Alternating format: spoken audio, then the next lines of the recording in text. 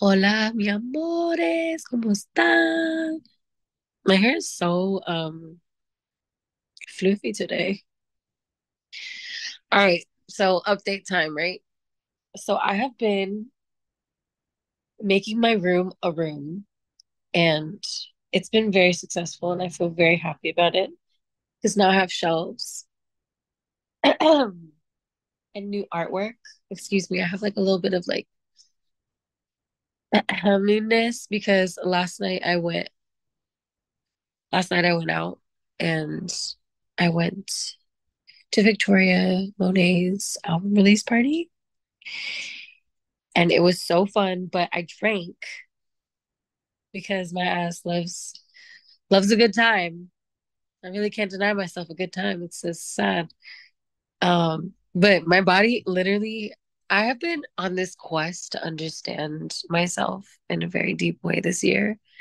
Um, it started off, I think, in my 26th year. I mean, this has been happening since 2019, if I'm being honest. Like, I think you guys have witnessed like this like kind of awakening within me of like getting to understanding my body and understanding myself on a spiritual level, like deeper, and then sharing whatever I understand and come across and learn with you guys. It's literally kind of been my process. And this past year, I feel like I've been on a very internal journey, which is, I think, why maybe I feel a little absent or don't feel as consistent online or of that nature. But I've been trying to like get to the bottom of it and like figure out why is it that I feel so averted to online culture, Because I also love being online too. Shit's funny, things are really cool and informative. Like people make amazing content, especially nowadays. Like there's so much talent and beautiful shit to watch and experience on top of all of the scary, weird stuff that comes up as well. Um, but I've really been in an internal place, like on some, hi, I'm Lauren and I'm a human being on earth place, and I'm not just, um, an artist who's working to prove herself as something, like I feel like I've been working to prove for such a long time. And while I don't mind working to prove, like I actually enjoy it. It's very motivating and inspiring actually when people don't see what you see in yourself. Um, it can be two things. It can be disheartening or it can be inspiring. And it used to be really fucking disheartening to me. I used to take it really, really personal. And taking it personal led me into all kinds of spirals about myself that just drove me further and further away from who I actually was or wanted to be. So I feel like I lost my train of thought. God damn it. Why does this happen to me? But my point is, I feel like I've been really diving into self this year, and 27 like came in hot, and I've been in this really deep space of observation, and this all started because why am I congested right now? Because I drank alcohol. Because I know my ass, and when I drink alcohol, I get congested. I have to make those choices. I have to be like, all right, if I'm gonna drink tonight, first of all, it has to be gluten free because a bitch is gluten intolerant, which is dumb because I was just talking about Hawaiian rolls because I love Hawaiian rolls. You know what I mean? Like I love things with gluten in them. So I'm a work in progress. I'm not perfect, but I'm in my process. And in my process, um, like I just know this about myself. I know that if I drink, I'm gonna get like this. You know? Plus, I was in a club with a whole bunch of weed smoking going on. So, and obviously I was partaking. Um, but yeah, that's why I woke up like this morning. But then, you do that, but then you have the hacks, right? So what do you do when you wake up? I had a coconut this morning, electrolytes, hydration, you know? And then I had some sea moss and I have a juice that I'm working on currently. And like, yeah, someone asked if Sasha was there. No. No, Sasha left me. No, I'm just kidding. Like, not actually left me, but physically left me. She's back in New York, rehearsing again. So we won't see each other for a long time now. It sucks, but are any of y'all in long distance relationships or ever been in long distance relationships? Because I feel like her and I don't know why I talk to y'all like you're not gonna put everything that I tell you on the internet. I talk to y'all like I'm talking to my bestie on the phone, but some of you bitches record what the hell's happening here and then post it on the internet out of context and I look crazy. But anyways, my point is we're getting into long distance relationships. That shit is it's kind of hard, but I'm in this weird space right now.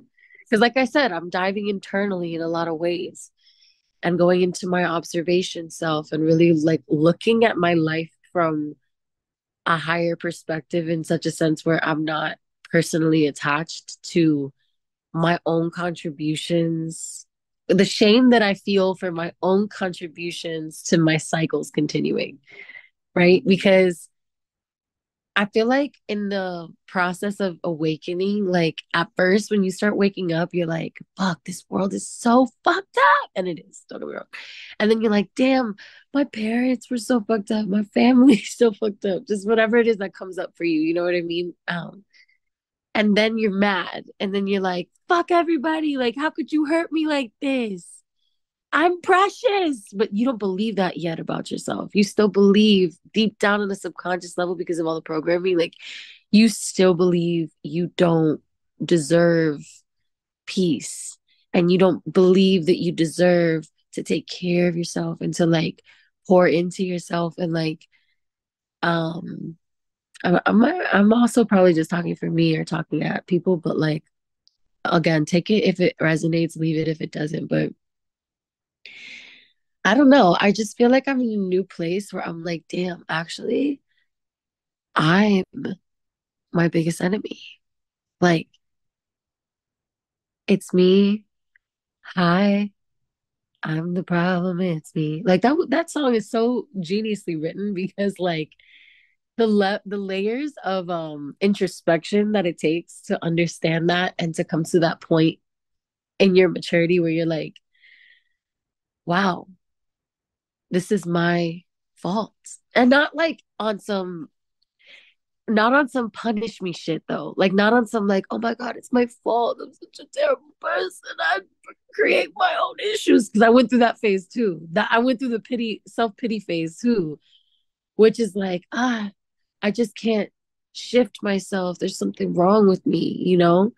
And to an extent, yeah, valid trauma literally changes your brain and like the way that you experience the world and the shit that happens to you definitely like shapes the subconscious and those patterns and the reason why those things exist within you, you know?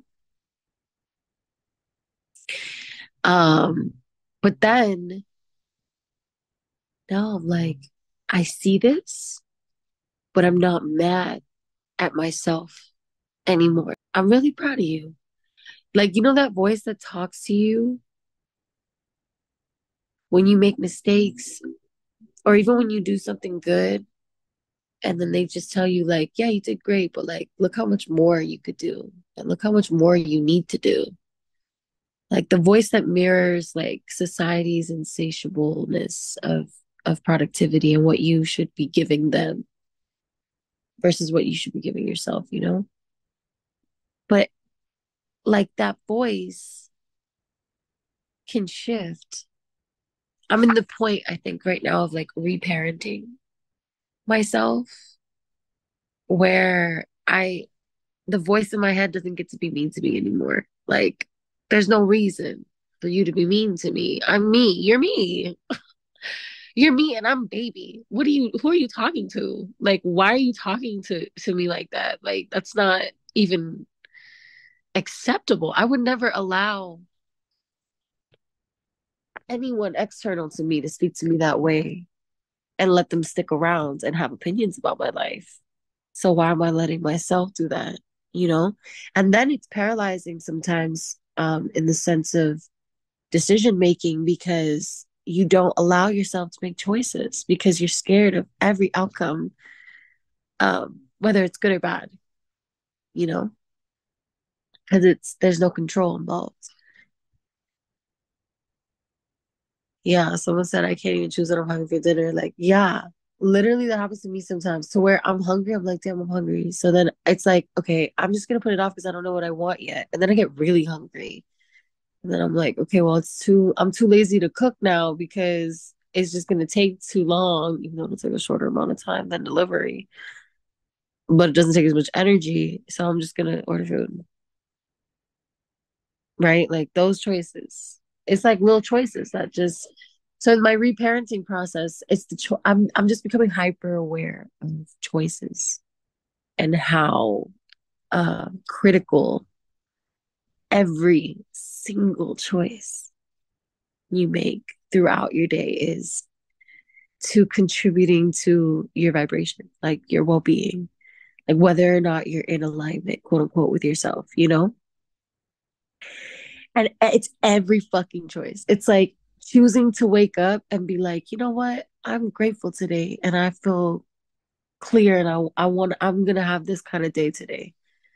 And then going to your like this for me, this is my personal process, but like going to your altar and actually giving up your worries and talking about them and like you're talking to your bestie and like just letting them know what the heck you're feeling and from a genuine place and asking for help in the areas that you need help in and like allowing that guidance to like start your day like or for me from start my day that I already know that that's going to set a tone for me. So like on a reparenting purpose, it's like I'm not going to wake up and just like roll a joint and smoke weed. Like I might, but on top of that, there's other elements into my life, you know what I mean, that are not going to keep me in a loop of mind thought, but keep me in a spiritually um hygienic space and a like mentally hygienic space. Like